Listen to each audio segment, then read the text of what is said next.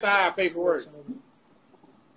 Yeah. That's Stephen McAllister, man. Stephen McAllister, man. Run that Bobby, bro, cause you get how I found out about this shit though, bro. Get what? You know, in the paperwork, he was Lil Steve. Yeah, you know, time go by, nigga changed their name. So shit, I'm down the road, I'm down there bit kicking it. They talking about hitters out the city and shit. I'm like, they hear who? They talking about goddamn bro got a hitter, whoop, whoop, whoop. I'm like, who? They show me the nigga. I say, boy, that's the nigga that told on me. Nigga like, hell no. You feel me? I'm like, boy, yeah, that's the nigga that told on me. They say he named Gfive now. He with Lil Baby. I'm like, hell nah, he ain't with Lil Baby. You feel me?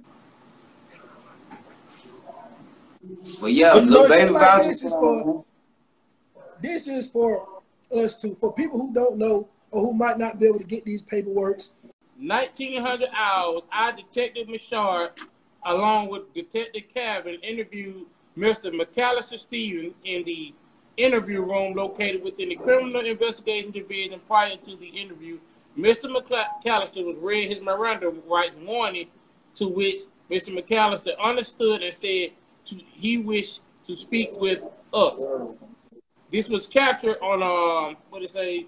Oh, it was captured on audio and video, is what it says. Yeah, facts. Video is backed up everything, bro. Yeah, they say the following is a summary of the interview as to being verbatim as it relates to this case. Mr. McAllister stated in the instance that he and his friend, I can't read the name, Tay got into a Chevy Impala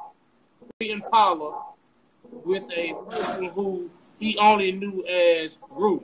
Mr. McAllister stated that they went to they went to the Brea Plaza located at 20 something, I can't read it, Brea Street, that they're I can barely read this goddamn word. Their second, a lot of tension. I would say it was a lot of tension between Lil Fat, which is and Rue, and Skeeter, King Jr., and somebody, Kareem or something. When asked what was the argument about, Mr. McAllister replied that Lil Fat said that Skeeter, you mad because I fuck your bitch. They left and came back a second time. Mr. McAllister stated that this time Rue was driving himself and Mr. McAllister jumped into the car with Eric Bell, which was a white car. Other statements say Rue walked up on the envelope. Mr. McAllister stated that Rue was talking shit and seeing D-Rock, which is D'Angelo's head, walk up on Rue. Mr. McAllister stated that D-Rock slapped Rue, and it seemed like time froze. Mr. McAllister could not state that. Hey, sound like a bus down road, yo. Sound like a bus down road in the meat.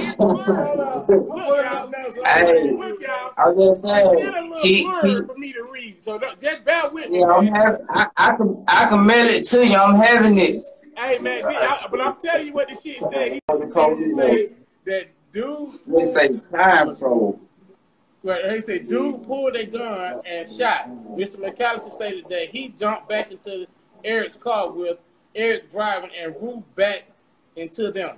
Mr. McAllister stated that prior to the incident, everyone, including Rue, which we know to be Jonathan Jackson, Pooh Man, Mr. Lewis, stayed, in which is now, what they say, deceased. Skeeter, King Jr., and what they say, Kareem, Lil Steve, Mr. McAllister, Stephen, and P, look like P or F, Louis Anthony, met up at the outside of their house where Skeeter and Pooh Man were residing on Harry Street. Yeah, man. The man told these folk, I pulled out a gun and shot somebody, and he was the police say that dude. They say time probe. Well, they say dude pulled a gun and shot. Mr. McAllister stated that he jumped back into Eric's car with Eric driving and Ruth back into them. Mr. McAllister stated that prior to the incident, everyone, including Ruth, which we know to be Jonathan Jackson, Pooh Man, Mr. Lewis, stayed, and which is now what they say, deceased. Skeeter, King Jr., and what they say, Kareem, Lil Steve, Mr. McAllister, damn, Steven, and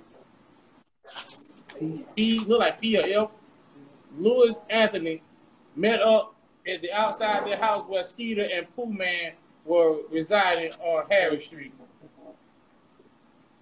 Yeah, man.